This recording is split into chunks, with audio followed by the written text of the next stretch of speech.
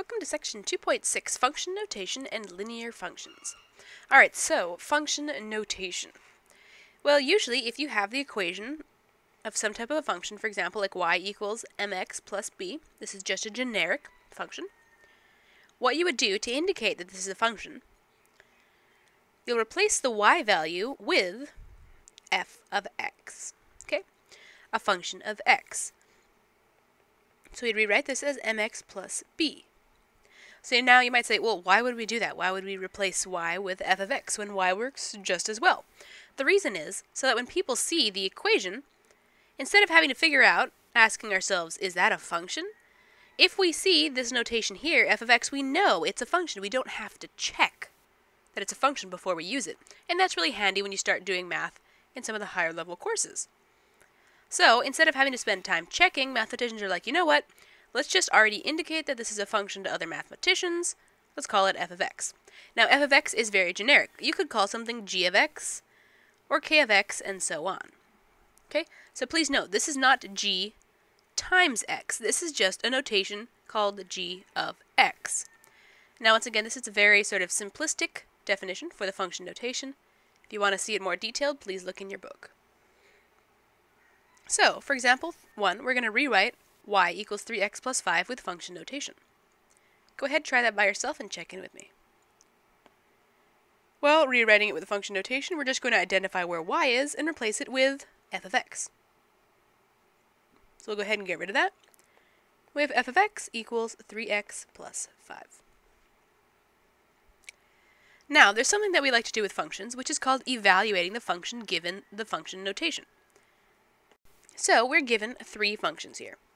We're given g of x, which is equal to this, f of x, which is equal to this fraction, and h of x, which is equal to 6. These are all different functions, so they have different function names, g, f, and h. Now, what are they telling us? Well, g of x says, if you input some x value, what I'll do with the x value is I'll multiply it by 2, and then I'll add 5 to it. F of x says, if you input an x value, I'll take that x value, add it to 4, and then divide 8 by that value. H of x says, if you input a number for x, you'll always get 6.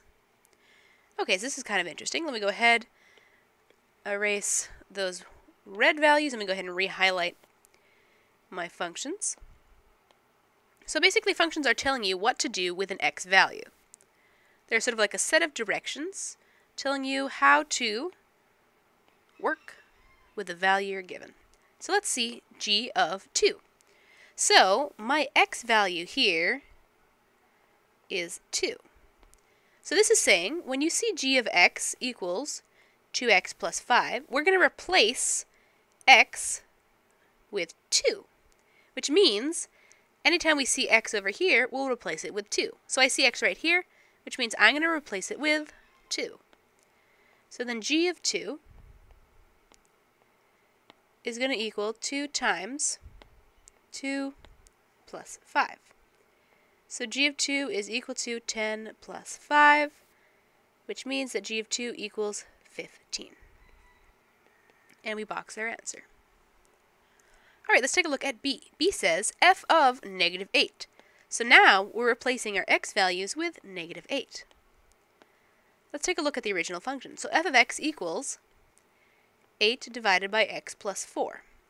So this is saying wherever we see x, we're going to replace it with negative 8. So let's go ahead and fill that in. So f of negative 8 is going to equal 8 divided by, and here's the x value right here by the by the plus 4. Replace the x with negative 8 plus 4. Let's go ahead and keep our work over here. So my arrow to show where I'm going. So f of negative 8 is going to equal 8 divided by negative 8 plus 4, which I can keep simplifying. So that'll be negative 4, negative 8 plus 4. And then 8 divided by negative 4. So f of negative 8 is going to equal negative 2. And we're done. Okay, let's take a look at C. C says h of 3. So wherever we see an x value, we're going to replace it with 3. So what was h? H is equal to 6. So h of x equals 6. So wherever we see x, we're going to replace it with 3. Oh, you know what? That's weird. There is no x value there. Well, don't worry. Remember, this is the constant function. This is the y equals 6 value. That's the horizontal line. We don't have the x value. The x values are any possible value. So h of 3 is just going to end up equaling 6. This is the constant function. Okay, so no matter what x value you input, the y value is always going to end up being 6. Kind of interesting. All right, let's take a look at example 3. Given the following graph of f of x, find the following. Okay, first off, let's go ahead and remember to put our arrowheads on our line. Okay, so we're given this graph and we want to find the following. F of 0. So what is this saying? Well, this is saying when x is 0, what is y? Let's go ahead and put that in coordinate notation. When x is 0, my y value is what? Well, let's go ahead and figure out where is x equal to 0. X is equal to 0 here. So that's this point right here. That is 0, 2, 0, 3.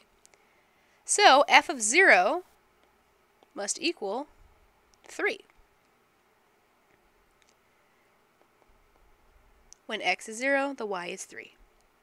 Okay, let's find the next one. F of 6. Well, this is saying when x is 6, what is y? Well, let's look at that. So 6, what?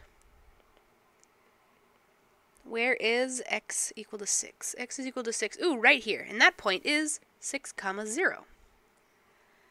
So when x is 6, y is 0. And the next one, f of 2. So that'll be x. So when x is 2, y is what? X is 2, y is going to equal 2, 2. Right there. 2, 2. So y is equal to 2. And, oh, one real quick. Your answer is this part. These items down here are just your scratch work. And lastly, f of -2. So we're looking for when x is -2. When x is -2, that's right here. So up here, -2, what? Aha, -2, 4. So when x is -2, the y is going to be 4. And that is that. All right. Example 4. State the domain and range of the function from the graph above. Okay, so what would the domain be? Well, the domain, all of the allowed x values, well, my line stretches out from, it goes on in that direction and on in that direction. So that's going to be positive infinity and negative infinity. But we have to be careful here. I'm given the function f of x, so I need to write my domain carefully. I'm going to write dom of f of x. Okay, so that's the notation when you're working with a function for the domain.